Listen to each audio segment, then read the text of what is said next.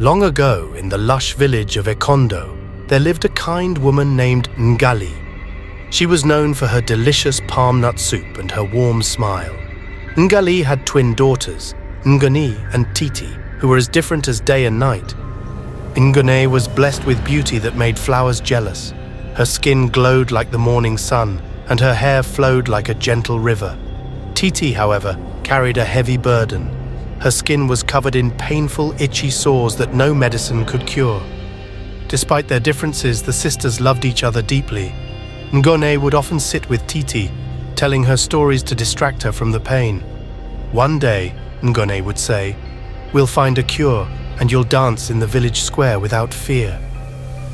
The villagers, though, were not so kind.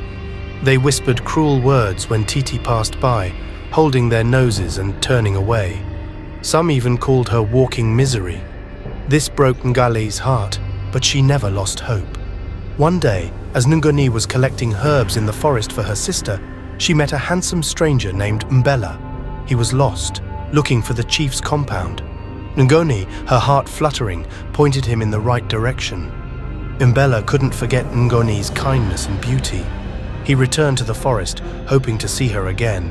This time, he brought his twin brother, Ngando.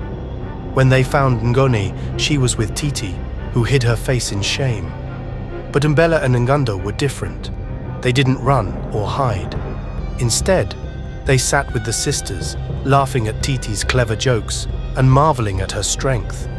For the first time in years, Titi felt seen as a person, not a problem. Ngando, touched by Titi's spirit, said, "My uncle is a great healer. May he try to help you." Titi, who had lost faith in cures, hesitated. But seeing the hope in her mother's and sister's eyes, she agreed. The brothers returned with their uncle, Baba Ekema. The wise healer examined Titi and mixed special herbs. "Use these," he instructed, "and have faith." Days passed, then weeks. Slowly, Titi's skin began to heal. The sores faded, the itching stopped, and her beautiful smile shone brighter than ever. The village watched in amazement as Titi transformed. As Titi healed outside, the village healed inside. People who once shunned her now asked for forgiveness.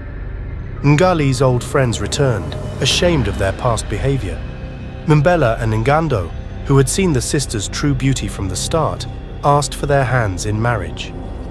The celebration that followed was the grandest Ekondo had ever seen. Titi, radiant in her health and happiness, danced in the village square, her dream finally coming true. As the sun set on the joyous day, Ngalleé looked at her daughters and their new family, her heart full of gratitude. From that day on, the story of Ngoneé and Titi was told throughout the land, reminding everyone that true beauty lies within and that kindness can change lives in ways we never expect. And that's it for today on 3 Minutes Folktale with PicStoriez. Remember to like, share and subscribe to the channel for more fresh stories. See you tomorrow.